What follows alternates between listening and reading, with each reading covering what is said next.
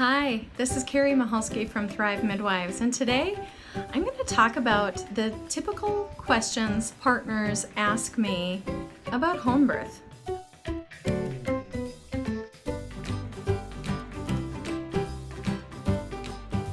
One of the first questions I get is about the mess. Really, people want to know if it looks like a crime scene. It doesn't. Home birth does not look messy. First of all, myself and my birth assistant, we're ninjas at making sure things are always a little bit picked up. There's not going to be blood on the walls, there's not going to be blood on the floor, etc.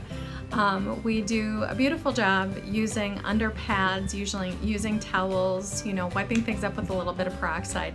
But most of the time, things don't look as messy as people anticipate. So there's not a big mess, and you will not be required to clean it up. Prior to us leaving your home, which typically takes place between 3 and 4 hours after mom and baby are stable and baby has been born, that's when we leave the house. But we leave the house making it look like nothing's happened, and yet you've got a woman who is no longer pregnant and a newborn baby.